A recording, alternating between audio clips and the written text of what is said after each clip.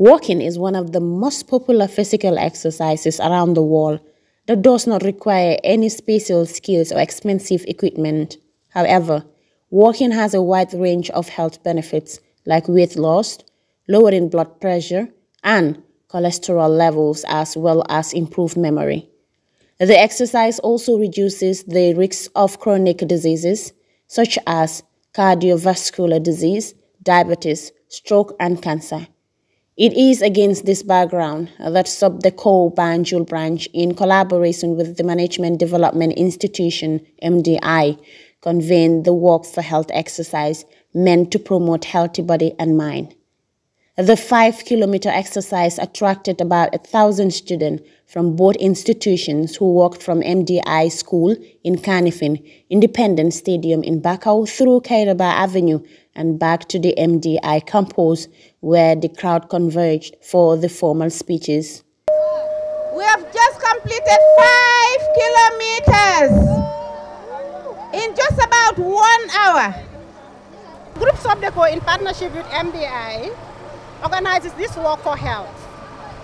As it is a culture in many SubDeco campuses in Dakar, they just recently concluded the one in Chess, which is their 6th edition.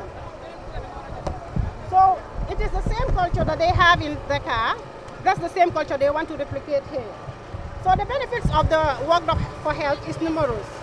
In short, it is meant to promote health in academics, connect administrators, as well as network among institutions, and bring in people from different walks of life. Group SubDeco is a private institution and interdisciplinary research organization headquartered in Dakar, Senegal. With nearly 30 years of academic and professional experience, the global institution, with trained executives and corporate elites with specialized courses, operates in 4 African countries, including the Gambia, Senegal, Cote d'Ivoire, and Djibouti.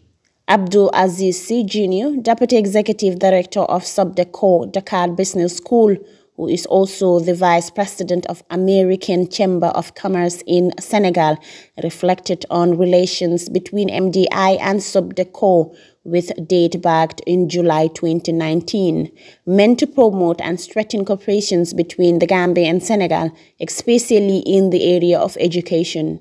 Gambia being the closest neighbor that we had, it was natural to develop a connection with a big institution in Gambia.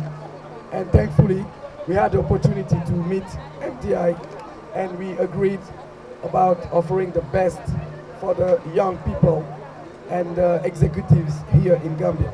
Mr. C highlighted some of the achievements registered by the institution, including awarding scholarships to its outstanding students.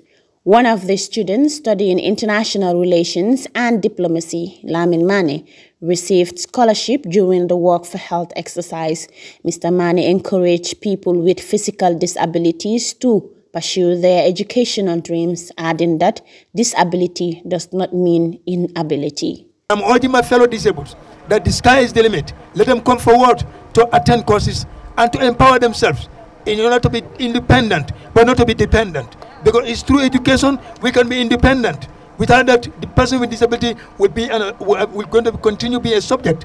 So I'm urging my fellow disabled, let them come forward and learn. Let them come forward and make a meaningful life. Let them come forward and make the best use of their education. The Minister of Youth and Sports, Bakary Y. Baji, called on young people to strive to improve their health by doing regular exercises. As you live here, make it a habit that occasionally, whether it's going to be 2 or 3 times a week, or in the minimum, once a week, take a distance walk and see how your health is going to change. And that is the impact. Ali practice kicked off the day with more energy, focused and optimized, stimulated by a fun version of a lively musical performance in the excitement of the participations. Reporting for JRTS News, I am Dado Cham.